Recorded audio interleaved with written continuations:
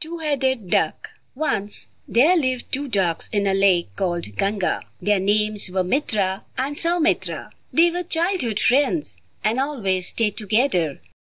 All other animals of the forest were quite amazed by their friendship. One day a rabbit said, "Friends, we all love to see you both together like this. Such friendship is very rare.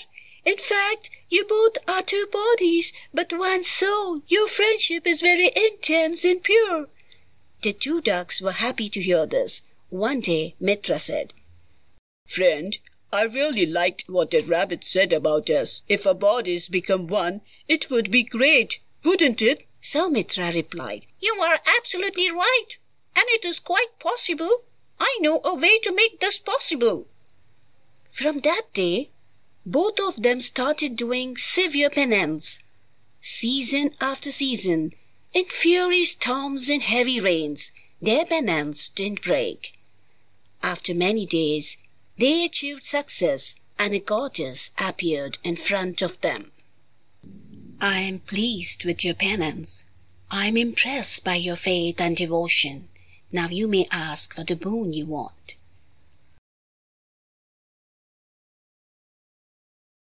"Oh, Mother, we both are childhood friends. We cannot live without each other. We want you to make our two bodies into one." "You have a strange wish. If you have separate bodies, your friendship will remain forever. But if your bodies are joined, then you will have to face many problems. It will create a rift in your friendship." "But Mother, it is your duty to fulfill the wishes of your devotees. We are already good friends. But if our bodies are joined, then the bond will become more stronger. Please grant us our wish." Thereafter, the goddess blessed them, and their bodies became one, but their heads remained separate. "The goddess is so kind to keep our heads separate so that we can talk to each other." Then, for a few days, they had a jolly good time. The other animals were surprised looking at them. Then one day, they came across a piece of meat. Mitra said, "It has been a long time since we ate meat. I'm fed up eating only fish." Saying this, he picked up the piece of meat in his beak.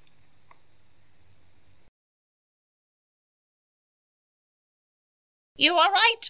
Even I am sick of eating fish every day. It's good to have meat for a change. Let me have a bite too." "Why should I give? I found it. And what does it matter whether I eat it or you eat it? We both are one. You eat what you like, and I will eat what I like. After all, we both have one stomach." On saying this, he swallowed the piece of meat. This made Saumitra quite angry.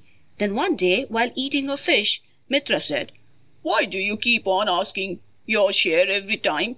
Didn't I tell you that you eat whatever you like, and I will have what pleases me? At the end it goes in our stomach." Then Saumitra thought of teaching him a lesson. While passing through a forest, they sighted a poisonous fruit. Saumitra quickly picked it up in his beak. Mitra immediately scolded, "Hey, what are you doing? It is poisonous. We will die if you eat it." "But you said we can eat whatever we like. I found it, so I'm eating it. So what if it is poisonous? It is my desire to eat it, so I will. Don't waste my time by talking nonsense." "You will eat it, but it will go in our stomach, and we both will die. Don't be crazy." "All the time before, you ate all delicious food. You didn't give me anything. Now don't stop me." And Saumitra swallowed the fruit. "Have you gone mad? Now within no time we both will die. We are living in one body, and according to me it is the greatest problem. I don't want to live with you in this body anymore. Let's go to the goddess." Then they prayed and pleaded the goddess to come before them. Soon the goddess appeared. They both told the goddess about their problem. On that the goddess answered, "Didn't I warn you before? You used to be such good friends. Now look, you quarreling with each other. The reason for this is unreality. Unreality gives rise to many problems. unreal friendship, unreal love, false attachment. It all leads to discomfort and unhappiness. That's why you should never cross your limits. After saying this, she once more blessed them, and Mitra and Saumitra got back their separate bodies. So friends, the moral of the story is, we should always stay away from unreality. Unreal love, unreal friendship will give you nothing but grief.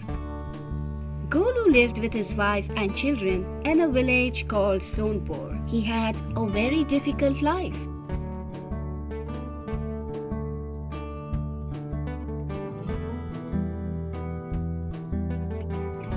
One day, when he was going to the forest to cut wood, he saw a golden elephant trapped in a net. He immediately cut the net and freed the elephant. The golden elephant was very pleased and said, Thank you, my dear friend. You saved my life. I will give you a piece of my golden tusk. Sell it, and with the money you get, you can live a better life. And in future, if you need anything at all, just let me know. Seeing this, the golden elephant gave him a piece of his tusk. Golu went away happily. With that money, he paid off all his debts. When all the money was over, Golu once more went to meet the golden elephant.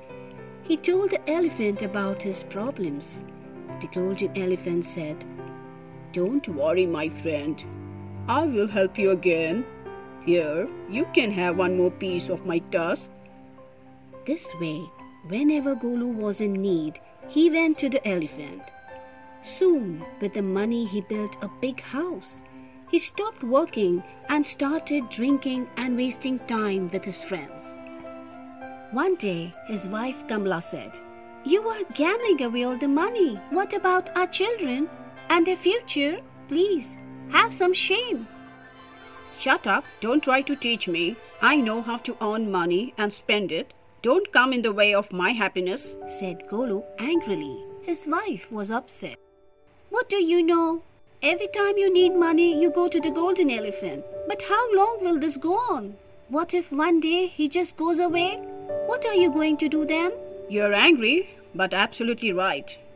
Really, if that elephant goes away, then what will happen to me? I must kill him and get all the gold from him. Oh no, it is a great sin. He has helped you so many times. You mustn't treat him in this manner. Don't do this, Papa. Please don't do this. It's not good.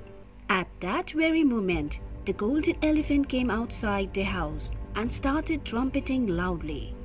Everyone ran outside. The golden elephant said, My dear friend, do you know what great mistake you were going to do? On hearing this, Golu was a bit afraid, but the elephant said, Don't fear. I was just joking. Nowadays you don't come to meet me. What happened? Why don't you come towards the forest? Oh, nothing. I was a bit busy in my work. Actually, today I was thinking about you a lot and was just going to visit you. But good that you have come here. Now come and have some refreshments. The golden elephant was shocked and scared. Friend, what are you doing? Leave me. Let me go. Your intentions are not good. Why should I leave? Why should I come to you every time and beg? If I will kill you, then with the money I can live my entire life comfortably. Now just stand quietly. The golden elephant was very angry. Within a second, he caught Golu in his trunk, lifted him and flung him far. He was once again going to fling him when Golu's wife and children came running to his rescue. Have mercy, please, for the sake of my children, spare him, said Golu's wife. Don't kill my father. We beg you. Please let him go. Looking at the children, the elephant calmed down. He then released Golu from his trunk. Shame on you. What kind of a person are you? For your kids, I am letting you go. You were going to kill the one who helped you in your difficult time? Anyways, it was all my mistake to help such a cruel man like you. I am leaving this forest and going away from here forever. Henceforth, I will never befriend any man." On saying this, the elephant went away from there. What did you learn from this story? That too much greed is not good.